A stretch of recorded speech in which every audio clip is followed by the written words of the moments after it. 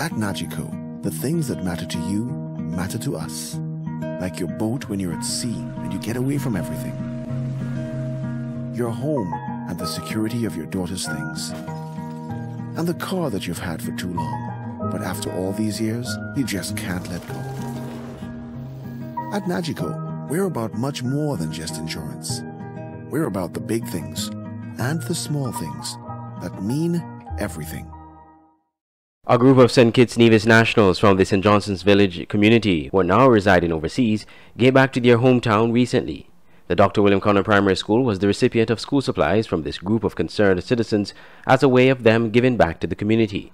The donors are Debbie Coker, the organizer, Dr. Irvin Sweeney, Jocelyn Williams, aka Nella, Sheila Lieberd, Duran Bradley, Claudette Hubert, Kay Coker, Denise Coker Morton, Randy Morton, and Taniqua Esdale.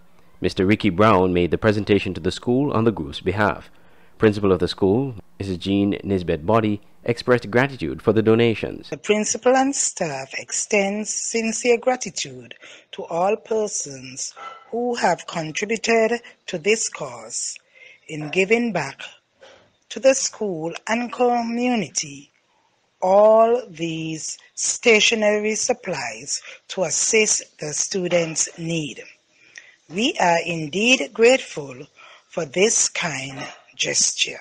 The Dr. William Connor Primary School is the current three-peat champions in the Rams Primary School Championships and is one of the top primary schools in St. Kitts. Andre Huey, SKN Newsline.